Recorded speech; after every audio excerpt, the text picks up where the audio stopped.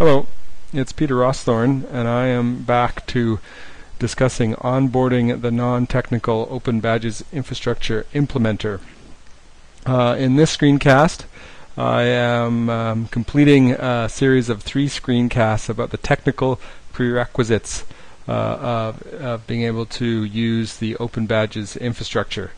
In the first 2 screencasts, I talked a bit about JavaScript and the server-side programming language you may need to be an issuer, and just sort of the familiarity you need with JavaScript to be successful. In the second screencast, I started to look at the technology stack and look at those from more of a logical perspective about the sort of things that the issuer, the earner, and the displayer are going to require from more of a logical perspective than the actual sort of hardware technical infrastructure perspective.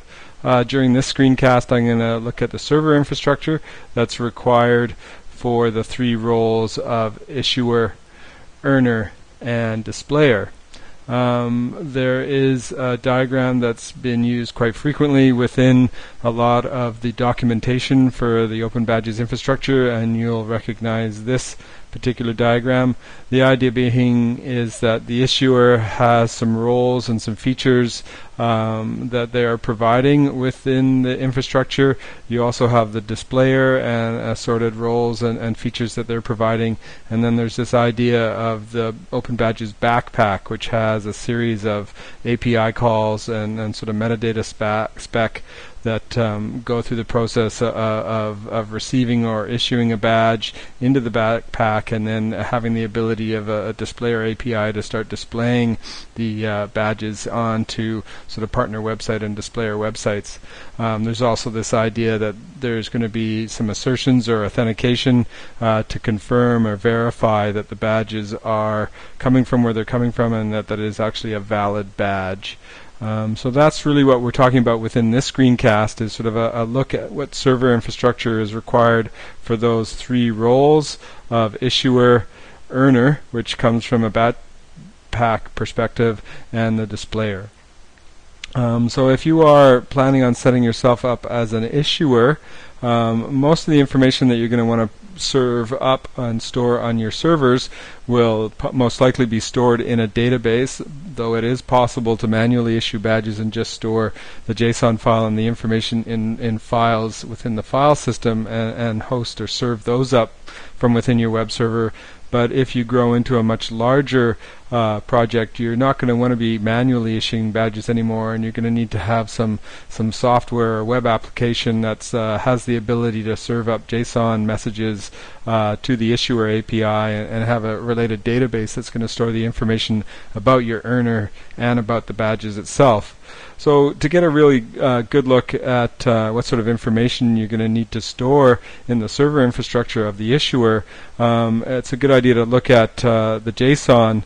file, and within that file there really is sort of 5 main pieces of information, though this is a bit of a simplification, but from this discussion it's some basic information from an earner perspective and from a badge perspective. So from the earner perspective, you're going to need to have sort of basic earner information. So if you're issuing badges from within your institution or organization, you're going to need to know who you're issuing the badge to, and the ability to issue that badge. You're going to have an attribute for that earner about what evidence they have provided that they have done the work to earn the badge. So from the badge perspective, your institution or organization is going to need to have a graphics file that is the badge itself, and that's at this time a PNG file. You're also going to have criteria of what it takes to earn the badge. So that criteria information is going to be a part of the badge, and it is going to be reflected by the earner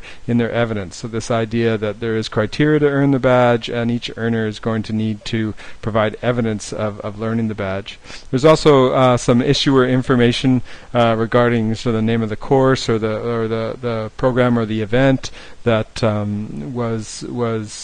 where the badge was issued from, information about an origin URL of where the badge is being issued from, and that sort of idea. So from an issuer perspective, the server infrastructure needs to be able to support that. So what you're going to need is some database management system to store the information about the earners and their and criteria and the issuers, and then you're also going to need the ability to sort of host web applications that can make a call to the Open Badges infrastructure and the issuer API. From a sort of a server infrastructure perspective for the earner, there really isn't that much that you're really going to need. It depends on, it could grow through time, and you would find if there was a sort of a federated backpack approach, which I referred to earlier, you're going to need to have more server infrastructure. But for the time being, where the earner is just really having their own personal web space to be, talking about and learning in the open, or providing information about a course that they're completing, they may have the requirement to have a place that they can issue evidence. So they're going to need to have a place to store the evidence for a particular badge that they're earning. Again, this information may be stored within the issuer, but as things unfold, it seems like many earners are wanting to be in a place where they're storing their own evidence information. So from an earner perspective, they don't necessarily need a lot of server infrastructure. In fact, they can get away with having no server infrastructure, but they are going to be present on the internet, and they are going to be able to have access to things like Facebook or LinkedIn or WordPress blog or some other space in which they can host their own evidence and materials, and also host their own sort of widgets and displaying of their own badges.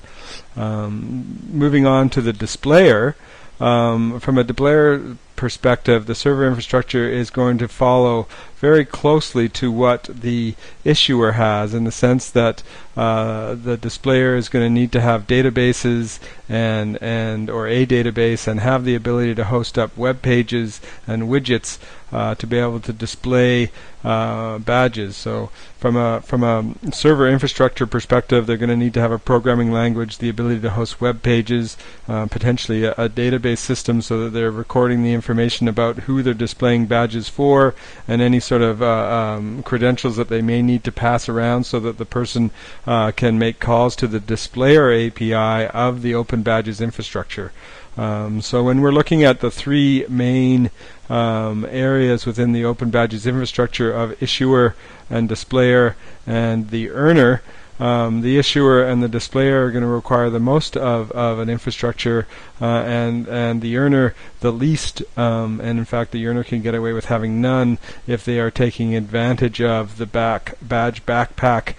made available from Mozilla, and Facebook or widgets or LinkedIn widgets or that sort of idea to display their badges, and rely on the issuer and their server infrastructure for starting to gain and earn badges.